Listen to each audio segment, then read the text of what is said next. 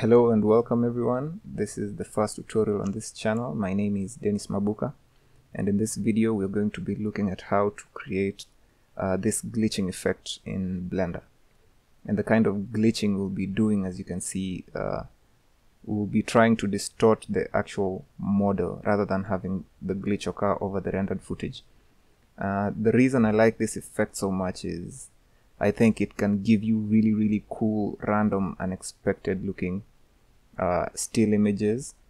You could also animate it and get it to react to music, or because it's distorting the model itself, you can imagine if you made a material that's influenced by the shape of your model, could also give you some really cool looking results, which is what I did with the title. So before we get into Blender, let's take a look at what we're going to be making.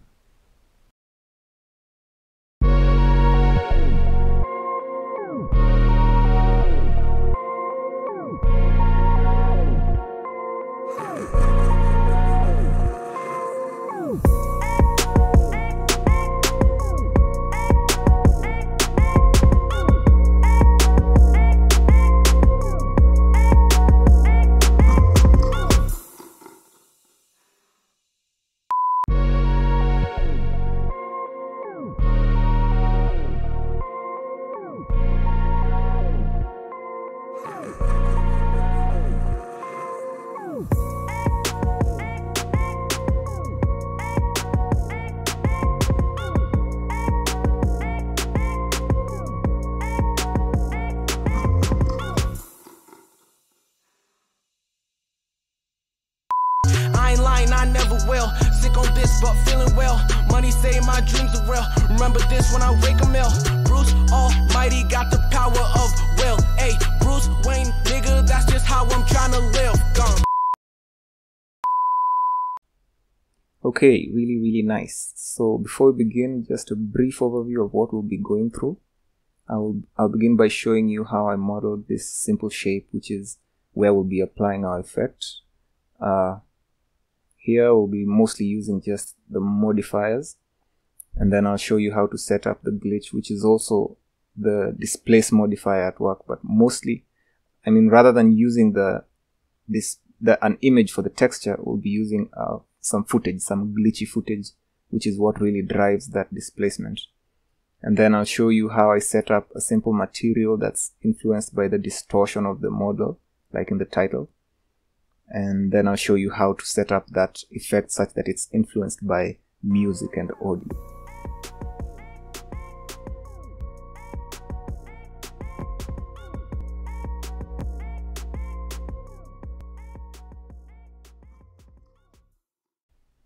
So in Blender, I'll begin by adding a Bezier circle and rotating it on the x-axis so that it's facing forward. And then inside edit mode, I'm going to move it upwards so that the origin is touching the path of that circle, and throughout the whole process I'll be careful to keep that origin right there. And then by hitting V, I'm going to convert the points to vector so that they have sharp corners, and in doing this I'm just playing around with the shapes until I get a shape that I want. And then when I'm happy with the shape, I'm going to add a plane, and the idea here is to have this plane follow the path of that curve. So I'll rotate it so that it's facing the direction of the curve, and we're going to make it follow the path using the screw modifier. In fact, we'll be using 3 modifiers here. The screw modifier to kind of stretch it and extrude it as in a rotating fashion, and then we'll use a curve modifier to get that extruded shape to follow that path. And then we're going to top it off with a subdivision modifier to smoothen that shape. As for how the screw modifier works, you can see we won't be using all the values, we'll be using just a few of them. You can see as you modify the screw value, it basically stretches out your geometry in the axis that you've defined.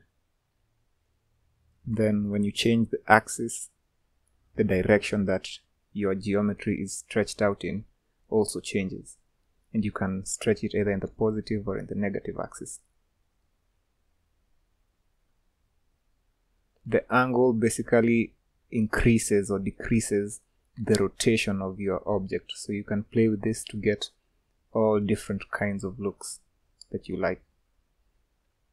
The steps value basically just smoothens out your geometry or your shape. And the iteration is how many times you want that segment that has been stretched to be repeated out in the direction that you've defined. Now I'll leave those settings like that for now. So now we want this extruded shape to follow the direction of that path. So what we're going to do is add the curve modifier and select the curve that we want to follow, which is the Bezier circle. Now because this twisty tube-like thingy is being generated from that one face, if we now tweak this face, it's going to affect the whole twisting effect, the whole contour of the tube, how it looks. And a big advantage of why I wanted to model this like using the modifiers is because now if you move it along the x-axis, you can see this kind of wavy, trippy looking effect that you get, like it's a twisting along that path. So now that we have our model all set up, let's make the glitch effect, and we'll do this by adding the displace modifier to the model. And instead of using an image texture, we're going to use some glitchy footage. So we'll add hit new and add a texture and give it a relevant name. We'll name it glitch displacement. And then under the texture tab is where we'll really have the settings to kind of tweak the look of our effect. So under the textures tab, we're going to add under image, hit open, and we'll use this glitchy footage. I'll leave the link in the description so you can download it yourself. When you import your footage into Blender, Blender will only use one frame from the video. So you can either manually input the number of frames you want Blender to use from the footage, or you can hit match movie length, and this will make it so that Blender uses the whole length of the glitchy footage that you're using. Also make sure to hit cyclic. Say you had 250 frames in your animation and the footage that you're using only has 25 frames. By hitting cyclic, it makes it so that the footage that you're using is looped over. The 25 frames of your footage will be looped over the whole 250 frames 10 times in your animation. So back in our modifier settings, under the texture coordinates, setting it to global, and if you now press play on your timeline, you'll see the effect doing its thing. From here now, it's a matter of just tweaking the settings in the displace modifier and under the mapping until you have something that you're happy with.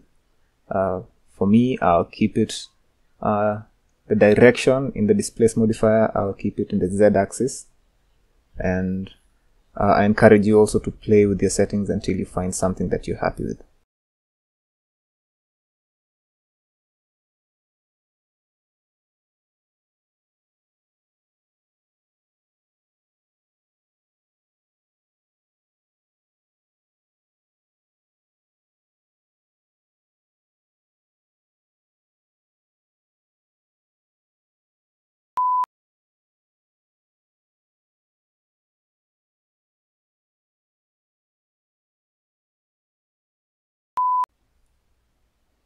Now to set up the material, I'll begin by setting the strength of the displacement to 0 so that I can have a view of the model undistorted.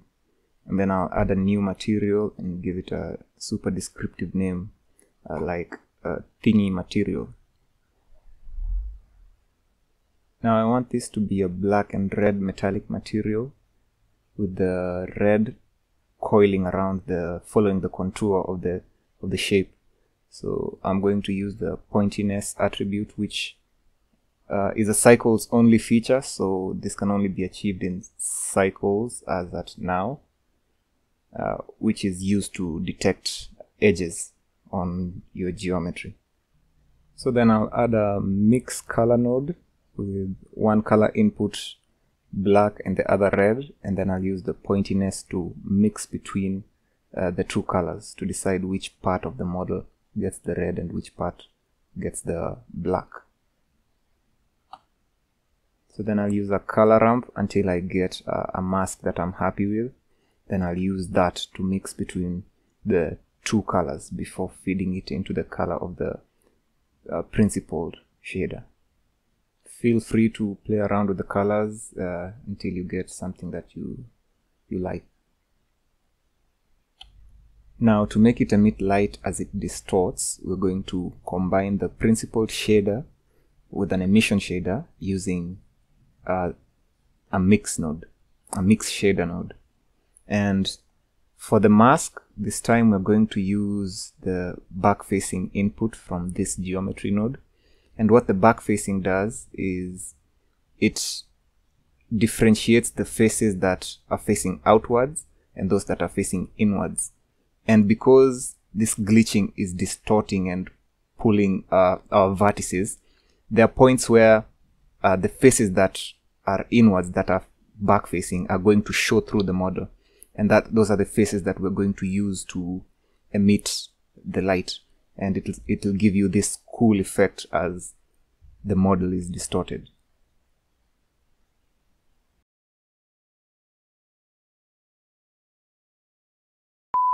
So now that we have this nice glitching effect going on, and remember, we didn't even have to keyframe anything.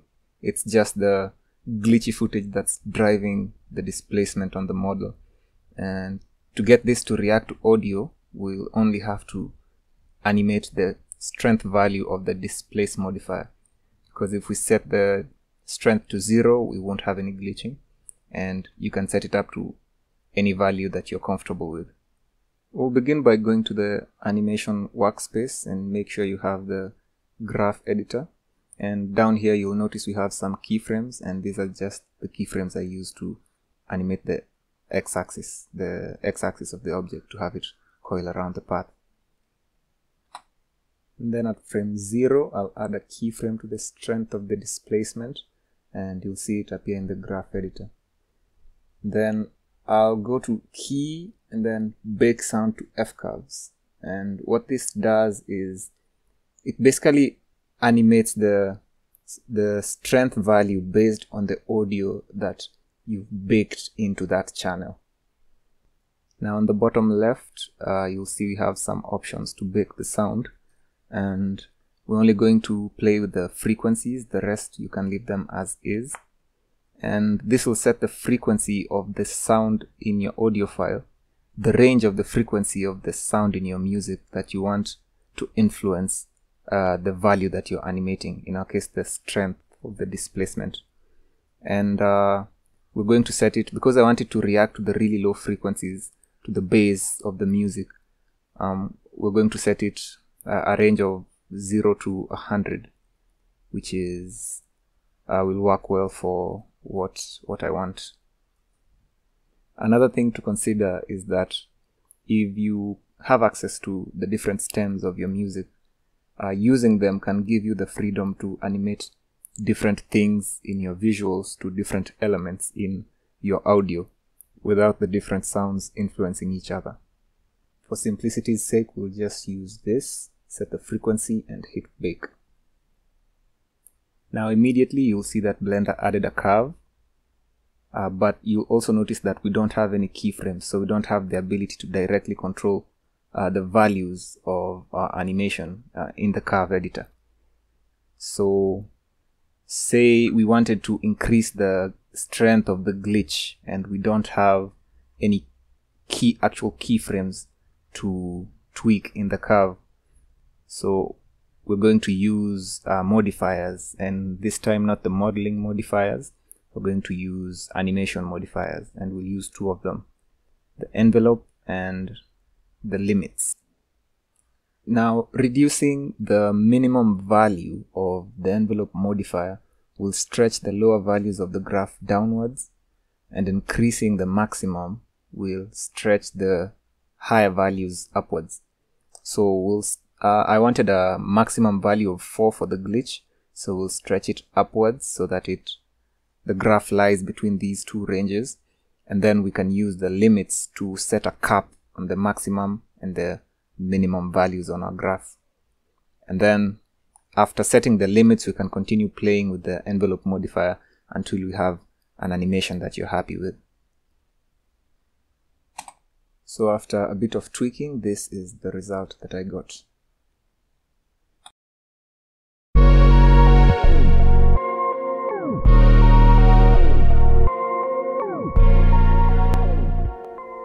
So thanks for watching, and I hope you learned something useful. You can find me here, here, and here. Please tag me if you make something from this tutorial. I'd really love to see them. So thank you and bye.